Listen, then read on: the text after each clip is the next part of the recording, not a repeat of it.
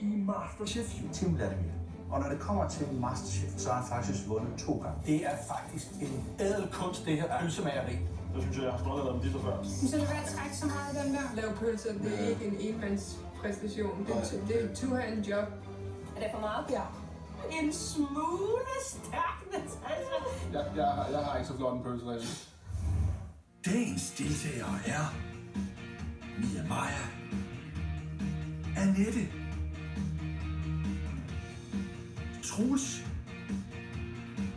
Natasha, Mik og Morten.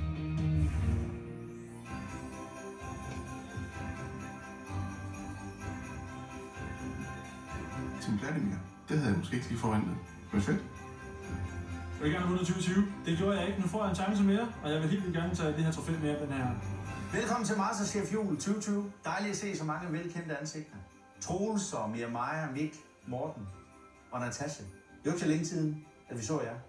I var med i Masterchef 2020. Annette, der skal vi lige lidt længere tilbage. Du var deltager i 2017. Jamen, at komme tilbage i Masterchef-køkkenet er jo ligesom sådan en sul tilbage i tiden. Og i dag, der er I samlet, og I kæmper om det samme. I vil nemlig vinde Masterchef Jul 2020 og det flot juletrofæ. Jeg er et kæmpe konkurrencemenneske. Det er altid sjovest at vinde. Som I kan se, så er det jo hverken Milke eller Kasper, der står ved siden af.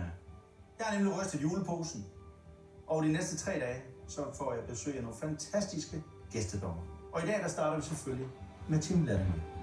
Velkommen til, Team. Hej. Det er mega fedt, at Team Vladimir han skal smage på min mad og give mig noget feedback. Det glæder mig rigtig meget til. Og Team, han er altså ikke en her hvem som helst. Han driver en af landets største madskoler, hvor han laver de her populære madkurser for danskerne. Han har udgivet 2 kogebøger, og når det kommer til Masterchef, så har han faktisk vundet 2 gange. I 2011 og i 2013. Team, hvordan er det at være tilbage i Masterchef? Det er sindssygt fedt at være tilbage, og det er endnu federe at stå på denne her side af bordet, end at stå på den her gang, vil jeg sige. Så jeg ved præcis, hvordan I har det i dag, og jeg glæder mig til at smage jeres mad. Jeg er helt sikker på, at Team godt kan sætte sig ind i, hvordan vi har det her, men det kan jeg ikke bruge til sindssygt meget, fordi jeg er helt vildt nervøs alligevel. Julen er en tid, vi tilbringer sammen, og i dagens første konkurrence, der skal I arbejde sammen. Vi skal have inddelt i par. Det er bedst, når jeg er alene, føler jeg. Blå. What? Og blå. Det er fedt. 2 bullerbasser i køkkenet. Det glæder jeg mig til. Morten? Jamen, hvis jeg skal vælge en at være på hold med, så vil jeg gerne være på hold med Morten. Yes. Hvor spændende. Ja. Du bliver fremme, Natasha. Ja. Det er spændende, at jeg skal være på hold med Annette. Det er sørme, det er sandt, december, og derfor har vi fundet en rigtig juleklassiker frem til jer. Er I klar? Medister. En rigtig julemedister. Jeg har købt den der nede i supermarkedet. Det kan jeg godt lide. Og prøv at høre her. Det ser måske dejligt, nemt og hyggeligt ud. En medister, det elsker vi alle sammen.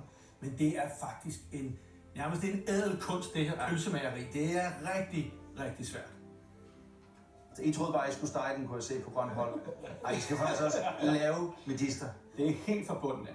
Og jeg har spist det 3 gange og lavet det selv 1 gang. Jeres opgave er altså at lave en ret med julemedister, kartofler, julesennep og surt. Spisekammer, det er åbent under hele konkurrencen. Det buner af lækre råvarer til jeres julemedister. Alt, hvad I skal bruge til julesennep, det står i jeres køkkener. Det par af jer, der laver den bedste ret til timer i gang, er videre til i morgen. I får 45 minutter.